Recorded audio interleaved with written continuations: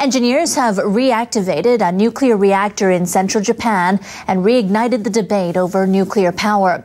They initiated the first restart since all 50 reactors across the country were taken offline one by one following the accident at Fukushima Daiichi. Government leaders argue they need the electricity generated by the plant to avoid power shortages. The engineers lifted control rods on Sunday night to start up the number 3 reactor at the OE plant. They confirmed the reactor has reached criticality with a self-sustaining chain reaction. It will start supplying electricity on Wednesday and is expected to be fully operational by the end of the week.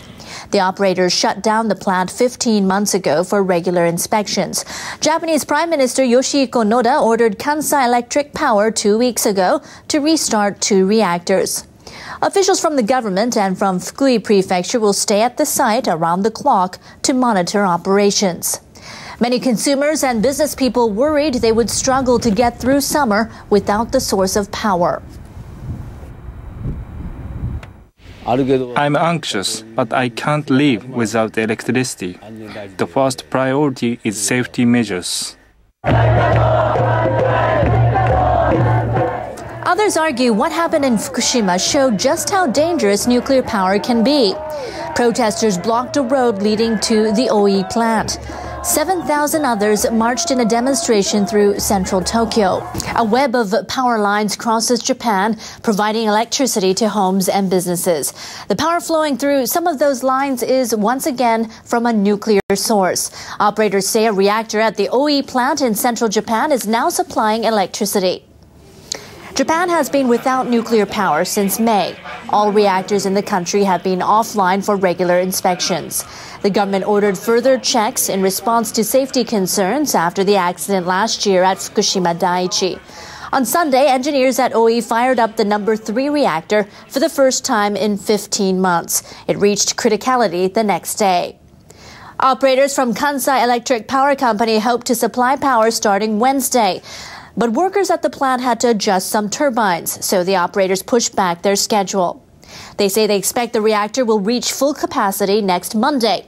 They're scheduled to restart their number 4 reactor in about 2 weeks. Meanwhile, operators of another nuclear facility have switched the power back on. The reactor at the OE plant in central Japan is now supplying electricity.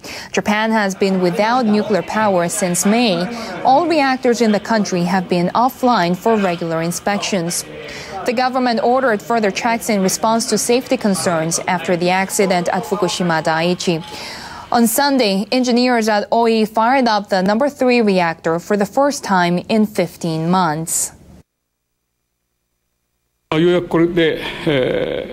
It's a relief that we can provide electric power to people in the Kansai area.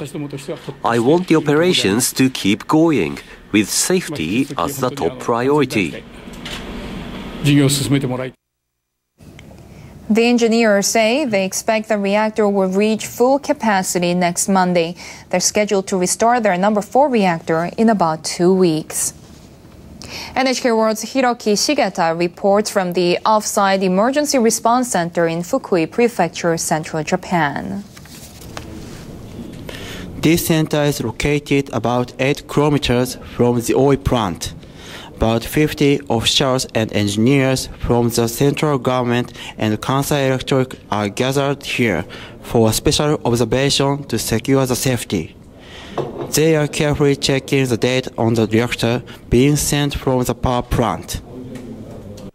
A TV monitor in the newsroom showed how people in the central control room were working.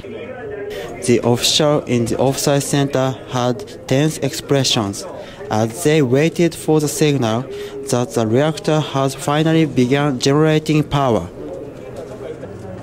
After checking the condition of the reactor and the turbines, they announced at 7 a.m. that power generation had started. The news was announced across the power plant. The officials continued to check various data on the plant. The government and the utility say no problem has been reported.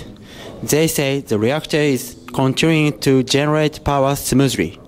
Hiroki Shigeta, NHK World, the offsite center near the oil plant.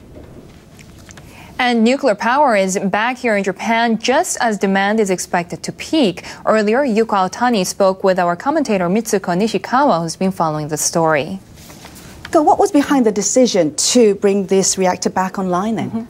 Well, Kansai Electric, experts at Kansai Electric modeled what the grid would look like if reactors in the region stayed offline through summer.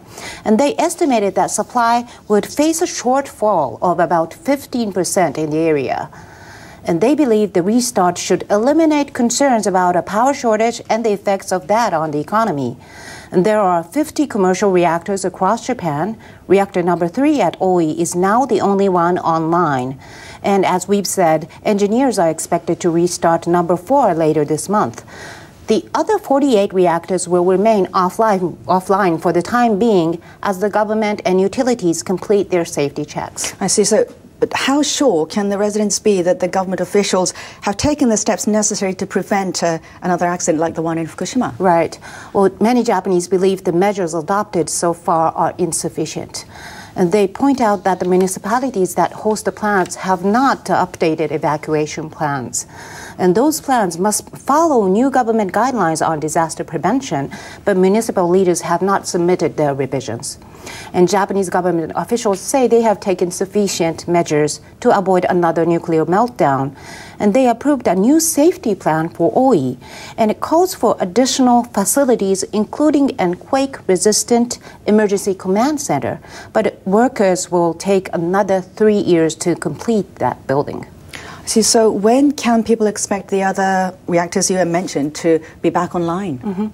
Well, government officials want to resume operations after they clear all those safety measures, safety checks. But the accident last year pushed people across the country to join a movement against these plants. Thousands of demonstrators staged rallies in front of the Prime Minister's office, and people at OE formed a human barricade on the road into the plant. Government officials and those at the utilities need to reassure those people and eliminate any distrust. The government cannot allow any other restarts until the creation of a new nuclear regulatory commission. So people here will have to wait to find out when power will flow from plants other than the one at OE. The operators of the OE nuclear plant had to negotiate with government officials at different levels. They dealt with protesters outside their gates. But now one of the reactors is back up and running at full force. It's the first to reach capacity since reactors across Japan were taken offline after the accident at Fukushima Daiichi. Power output at the number 3 reactor at the plant in Fukui Prefecture reached 100% on Saturday, more than 1 million kilowatts. Engineers restarted the reactor on July 1st. It'd been shut down for maintenance for 15 months. On Sunday, a swarm of jellyfish blocked the intake of seawater used to cool the reactor. Operators at Kansai Electric Power Company were forced to reduce output. The jellyfish dispersed. Then engineers went ahead with their work. Output reached full capacity early Monday morning. 49 other reactors across the country remain offline. Officials in the community that hosts the plant have been monitoring operations. OE Mayor Shinobu Tokioka watched the plant reach full capacity from the control room with Senior Vice Industry Minister Seishu Makino. I trust the workers to recognize even a tiny sign of trouble. I want them to prevent any kind of mishap and share information with us. The Vice Governor of Fukui Prefecture expressed his relief. Now we are finally able to fulfill our mission to provide power to the region. The officials promised to work together to keep the plant operating safely. The operator of the OE nuclear plant in Fukui Prefecture, Central Japan, says it's ready to restart a second reactor at the facility next Wednesday. The number 4 reactor at the plant has been shut down for routine inspections. Kansai Electric Power Company said that it expects the reactor to start generating power on July 21st and to reach full output capacity by July 25th. The plant's number 3 reactor, which was restarted on July 1st, went into full-scale operation on Monday.